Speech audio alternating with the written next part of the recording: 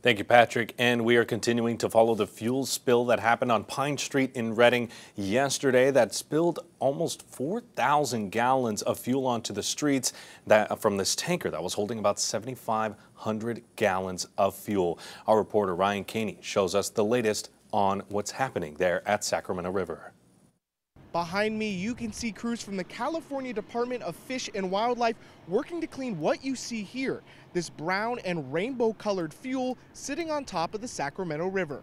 The fuel made its way into a storm drain, leading here to Calaboose Creek and eventually the Sacramento River. The Department of Fish and Wildlife told me that about 40 to 50 fish died because of the fuel, including some protected species of native steelhead fish. Today, crews are working to recover as much fuel as possible by pressure washing, absorbing, and removing fuel from the crash site to the mouth of the river. After today, the hope is that we'll have it cleaned up well enough that Calaboose Creek will no longer be contaminated to a point that will adversely affect any wildlife, is the goal for today.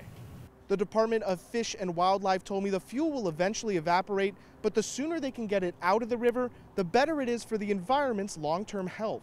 We're hoping that if we attack this response with a lot of resources right off the bat, we can mitigate anything happening in the long term. We don't anticipate any long-term impacts as a result of the release.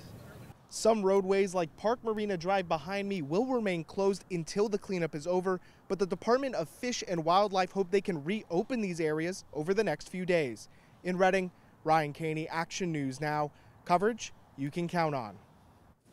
And Shasta County Health and Human Services are urging people to take precautions in the affected waterways, asking people to avoid swimming, fishing, and drinking from the river south of the Cypress Bridge.